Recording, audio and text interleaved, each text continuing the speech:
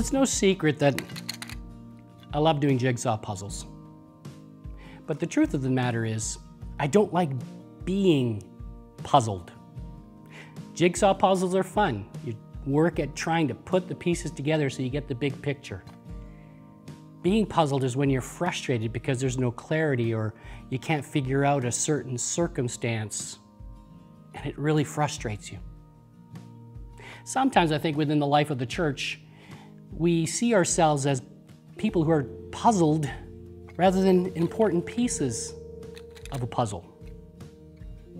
In today's message, we look at part of 1 Corinthians chapter 12 to try and help resolve that, help bring to light the bigger picture, see the bigger picture, and see that each one of us, like a piece of a puzzle, is an important part of the body of Christ as a whole. With that, we invite you into worship with a time of prayer, followed by the scripture reading and a message. So hear these words of prayer. Gracious and loving Heavenly Father, thank you that you have brought together a diverse group of people with diverse gifts and called them your bride, the church, the people of God. We confess, Lord, that at times we are puzzled ourselves because we're not sure how we fit. And so I pray, Lord, that as we look at today's passage and as we consider it throughout the remainder of the week and weeks, perhaps months to follow, that each one of us would see how important and valuable we are as a part of the body of Christ. Help us to clear up being puzzled and see where we fit in the bigger picture. In Jesus' name we pray. Amen. Today's scripture reading comes from 1 Corinthians chapter 12, verses 12 through 27, reading from the New International Version. Just as a body, though one, has many parts, but all its many parts form one body, so it is with Christ. For we were all baptized by one Spirit so as to form one body, whether Jews or Gentiles, slave or free, and we were given the one Spirit to drink. Even so, the body is not made up of one part, but of many. Now, if the foot should say, "Because I am not a hand, I do not belong to the body," it would not for that reason stop being part of the body. And if the ear should say, "Because I am not an eye, I do not belong to the body," it would not for that reason stop being part of the body. If the whole body were an eye, where would the sense of hearing be? If the whole body were an ear, where would the sense of smell be? But in fact, God has placed the parts in the body, every one of them, just as He wanted them to be. If they were all one part, where would the body be? As it is, there are many parts, but one body. The eye cannot say to the hand, "I don't need you," and the head cannot say to the feet, "I don't need you." On the contrary, those parts of the body that seem to be weaker or indispensable, and the parts that we think are less honorable, we treat with special honor. And the parts that are unpresentable, we're treated with special modesty, while our presentable parts need no special treatment.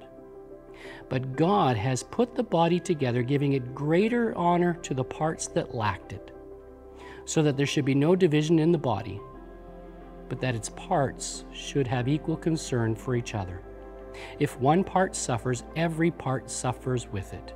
If one part is honored, every part rejoices with it. Now, you are the body of Christ, and each one of you is a part of it. This is the word of the Lord. Thanks be to God.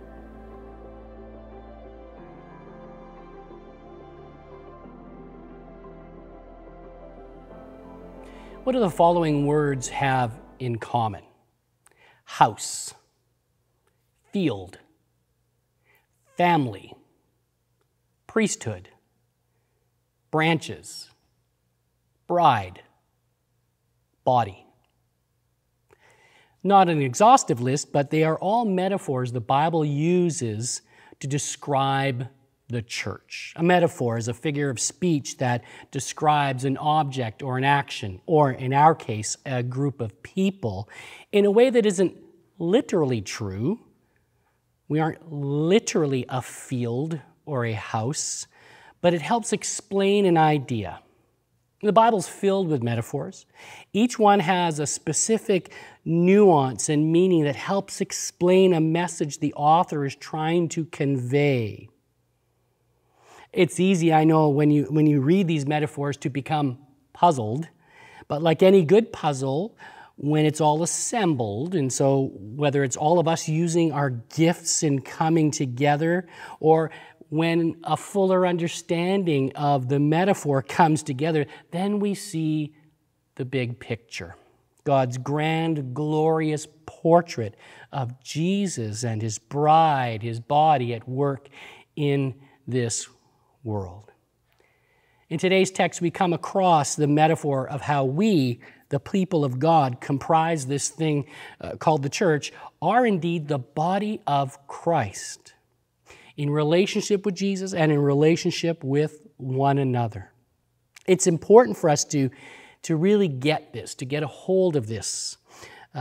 It's so important, in fact, that Paul gives a really long illustration about one body with many parts as a part of his answer to the question posed about spiritual gifts that we looked at last week, specifically why the manifestation of the Spirit is given to each one for the common good, as chapter 12, verse 7 states. Now, the idea of the body as a metaphor for a group of people isn't new. By the time Paul uses this metaphor in Scripture, in the culture of that time, it was commonly being used, but it was being used in a different way. It was typically used to call for social harmony, so there's an overlap there, but that's just a really nice way of putting it. In ancient culture, it was actually often used to urge members of lower or subordinate classes of human society to stay in their lane and not upset the apple cart. It was oppressive, or at least don't upset the equilibrium of the body by rebelling against those who are your superiors. But Paul, under the inspiration of the Holy Spirit, develops the metaphor in an entirely different direction. Now, I want to point this out at the very beginning because it tells us something very important that we already know, but often just need to hear it again and again and again, and that is this. God always does things differently than the world.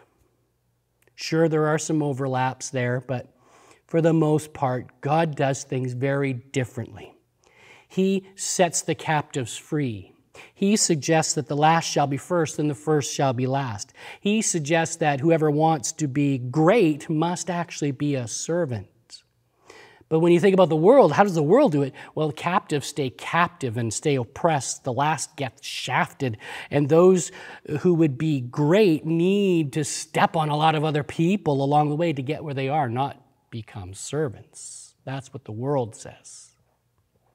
So as we look at this metaphor of the church, we need to see how we are different than every other collection or group of people, no matter how similar some might think we are. God does things differently than the world. And the reality is that God may even do things differently than we anticipate or expect or hope. So let's flesh this out, pardon the pun since we're talking about the body, and see what I mean. Verse 12 begins with Paul introducing the metaphor and describing the nature of the human body. It's a unit made up of many parts. And though there are many parts, together they form one body. Now, you would expect at the very beginning of our passage in verse 12 for Paul to use that comparison and say, so it is with the church. But that's not the phrase Paul chooses. He says, so it is with Christ. I think for Paul, this is more than just a metaphor he's picking up and using differently than the culture of his time. He wants to show the specific distinctness of the body as being connected to Christ, because we participate with Christ in this world. We are his redemptive presence and influence in this world. The church is not merely a human organization. It's not merely a collective of people who happen to be in the same place at the same time any given Sunday. The church is brought into being by the activity of the Holy Spirit, which binds believers into a living union with Jesus Christ. Paul goes on then to try and capture our minds, to cause us to remember the basis of our unity in the body.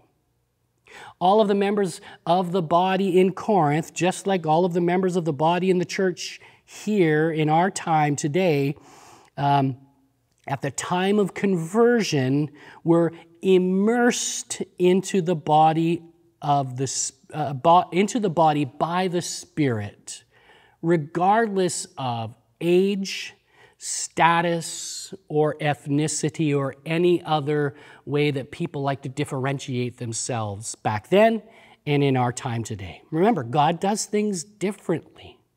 Whereas the ancient world, and in some places still today, would use this analogy to keep people in their proper places, stay in your lane, and separate based on status or identity or whatever it might be, God says, no.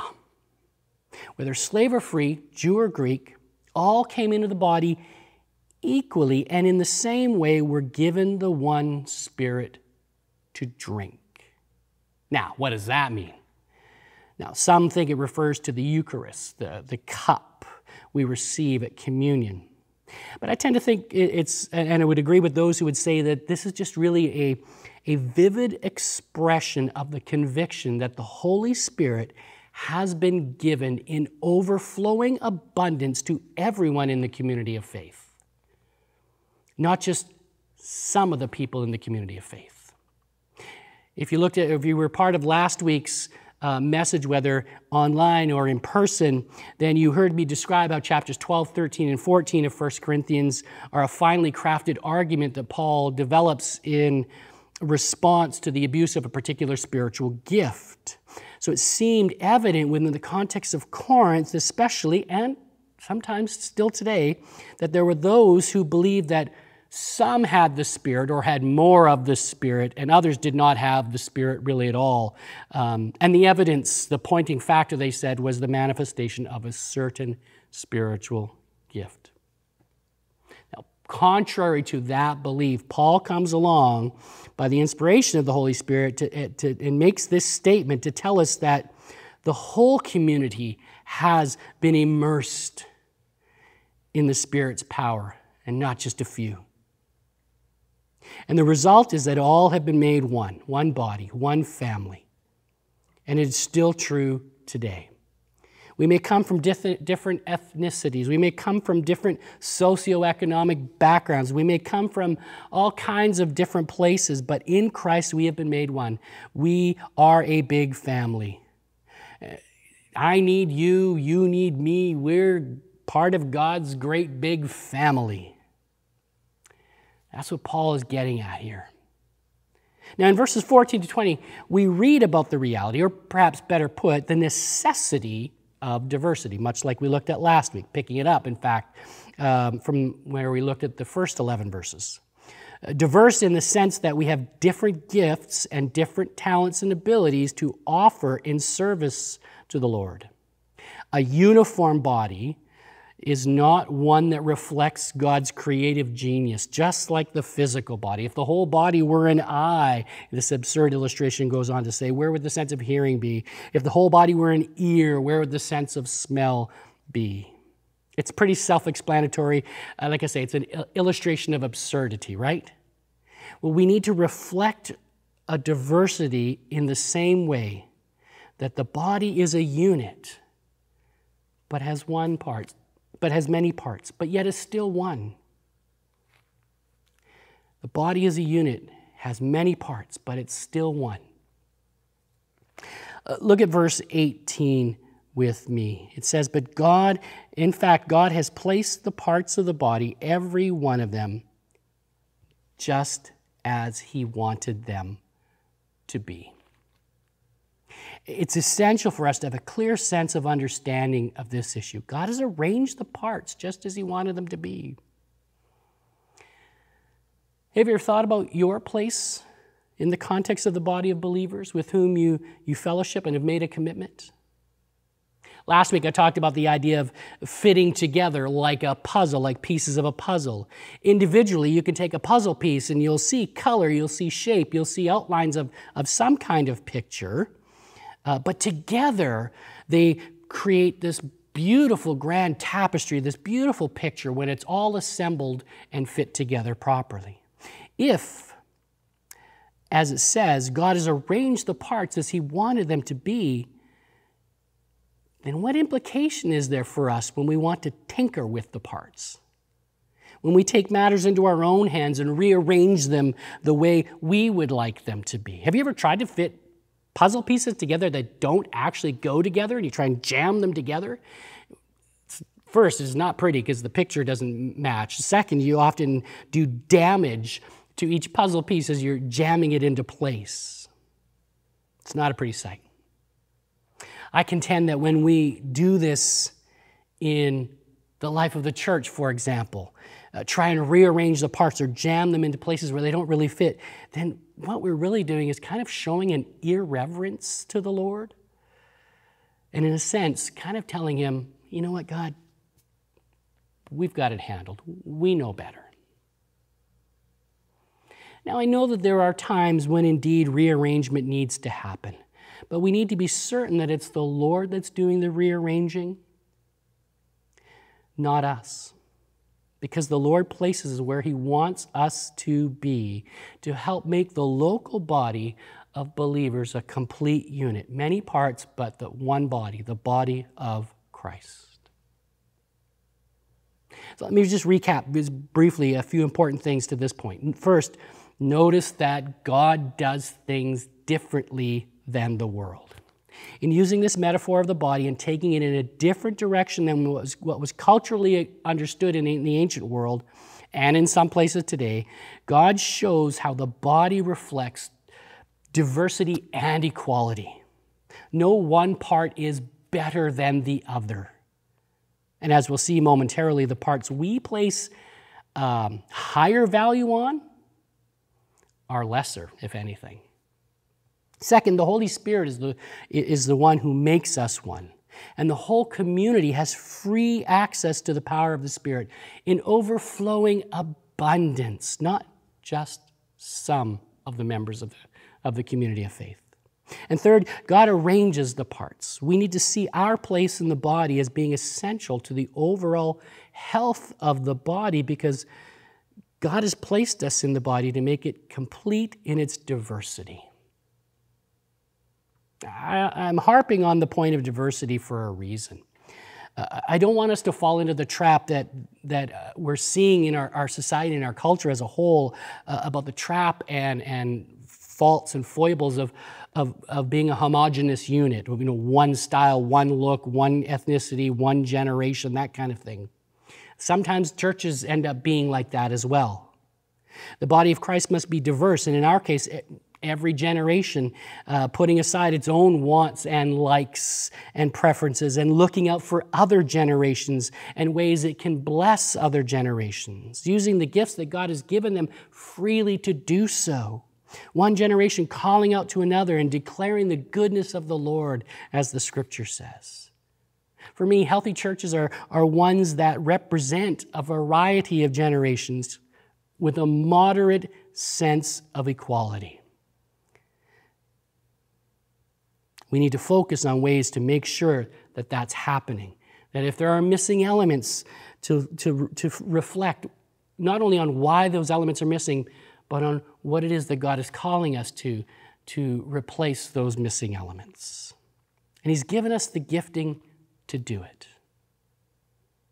Now, as this passage moves into verses 21 to 26, the shift, it focuses just slightly Not largely, but slightly. Whereas the previous verses focused on the necessity of diversity, these verses 21 to 26, focus on the interdependence of the members of the body, the mutuality, the working together part. So there is the necessity of diversity, but diversity doesn't mean that we're not connected. In fact, there is also the necessity of interdependence. No one is more important than the other. We all work together. There is, if anything, actually, there's a role reversal that's described in verses 21 to 26. Where, as I said, whereas the world places a higher value on certain gifts or positions, the upfront presentable parts, to use the metaphor of the body as Paul does, in God's economy, it's the people behind the scenes, the ones that seem weaker or less honorable. They're the ones that God says have higher value. In the body of Christ, seemingly insignificant parts are urgently needed. As Paul reminds us, he says, the eye cannot say to the hand, I don't need you, and the head cannot say to the feet, I don't need you. God does things differently. The late Ray Stedman once met a doctor who asked him if he knew what was the most important part of the body that allowed him to stand up and preach every Sunday. Stedman was stumped. He said, I don't know. Is it my tongue? Is it my brain? Is it my heart? He said, no. Those are obvious. The most important part of your body that allows you to stand up and preach every given Sunday is your big toe. Did you know that if you didn't have your great toe, your big toe, on each foot, then it would be hard to stand up and even preach. It's the toe that has the ability to sense when your body begins to lean or shift or get out of balance or fall, and it immediately strengthens you so that you can stand up. In fact, the big toe absorbs 40% of the force when performing any activity. It's a very important part. I had no idea how important my big toe was for standing up and preaching. But it is an essential part of my ministry. Can you live without a big toe? Yes. You can adjust. You can adapt. But things will be very different. Most likely your gait will be slow and choppy. So the loss of a part, one seemingly insignificant part like your big toe, is massive and hinders the body from being the fullest it should be. So let me just ask you, do we really need each other? Are we a great big family? The answer, it seems, in these verses is a resounding yes. Whether we are the upfront, presentable pieces of the puzzle or whether we are the behind-the-scenes parts of the body. Look at what verses 24 and 25 say to us. Partway through verse 24, but God has put the body together, giving greater honor to the parts that lacked it, so that there should be no division in the body, but that its parts should have equal concern for each other. Because God has arranged the parts of the body as He determined, and in a way that functions as an interdependent organism in which diversity is essential, the differences that we have, if anything, should lead us to care for one another, not create division. It is possible in that phrase that Paul is actually reflecting back to chapter 11 when speaking of the Lord's Supper and the negative part, the harm that they were doing when those who had plenty were eating and getting drunk while those who did not have anything were going without. Paul takes this metaphor and links it with the key theme that runs throughout the entire letter, his appeal for unity. Do you know why I think he focuses so hard on unity?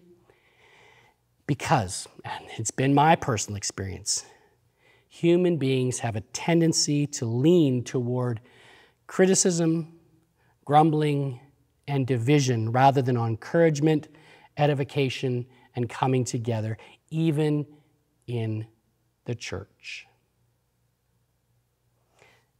It says that, in a sense, God has mixed us all together for a reason. In fact, I've been using the metaphor of the puzzle. One could even use the metaphor of a really good recipe. Add a pinch of salt to your recipe to enhance flavor. You want to ruin the recipe? Add a whole boatload of salt. Salt's good, right? Nothing wrong with salt. But if you have too much salt in a recipe, or if you try and substitute sugar and in place put salt, you're not going to have a good recipe, right? Any of those who cook or bake, you understand where I'm going with this. Our differences, according to verse 25, should create within us a climate of care and equal concern rather than allow us to become a den of dissension and division. When we try and substitute what God has put together with other things, or we try and focus too much on one area, one gift, or one type of one generation, or one type of ministry, and one style of gifting, that's when I think we miss the point of what God is up to in our world. It's kind of like this. Here's another question for you to consider. Are you your brother or sister's keeper? The answer is yes.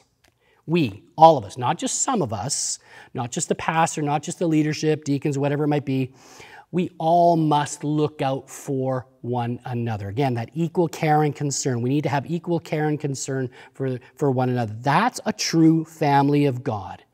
That's the body of Christ at work. Verse 26 gives us a small application of what that's like. It says this: if one part suffers, every part suffers with it. If one part is honored, every part rejoices with it. We're all mixed together. When we suffer collectively. When we celebrate collectively as a body. Unity brings this about.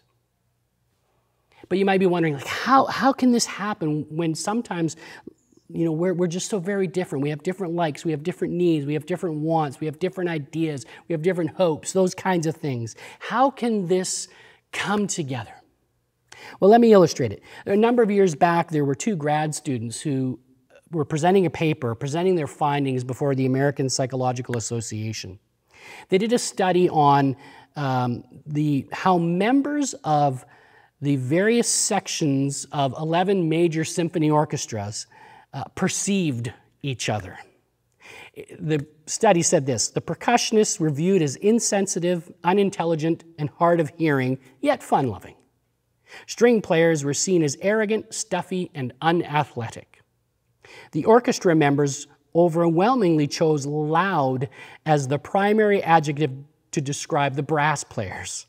Woodwind players seem to be held in the highest esteem, described as quiet and meticulous, though a bit egotistical. Interesting findings to say the least. With such widely divergent personalities and perceptions, how could an orchestra ever come together to make such wonderful music? And the answer is simple. Regardless of how those musicians viewed each other, they subordinate their feelings and biases to the leadership of the conductor. Under his guidance, they play beautiful music. Verse 27 closes with these words: now you are the body of Christ, and each one of you is a part of it. Back in verse 12, I pointed out that the way Paul writes, you might have expected him to say, so it is with the church, as he compared it to the physical body. But instead he says, so it is with Christ. Here we have a repetition of that emphasis. You are the body of Christ, and everyone has a part. Verses 12 and 27 form kind of what's called an inclusio, a literary device that acts like parentheses and says, everything in between is all related to each other.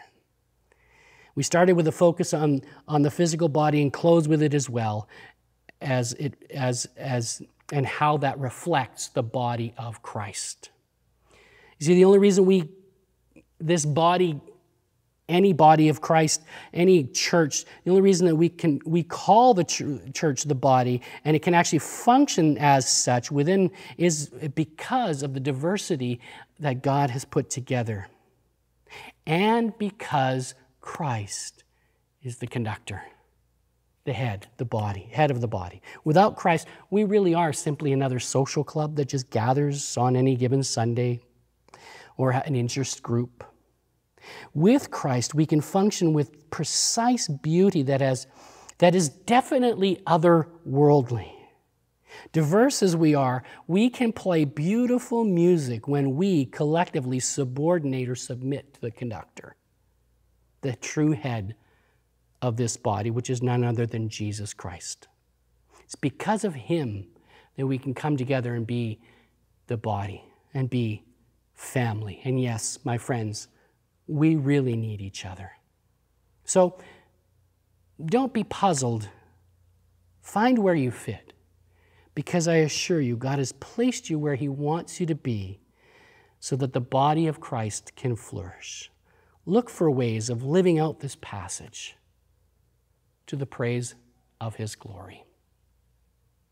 Let me pray. Lord, thank you for the reminder that we are part of the body of Christ. We may have different gifts, different talents, different abilities, some up front, some behind the scenes, but each one is valuable. Help each of us to find how we fit into the bigger picture so that together, collectively, we can display your image for the world to see. In Jesus' name, amen.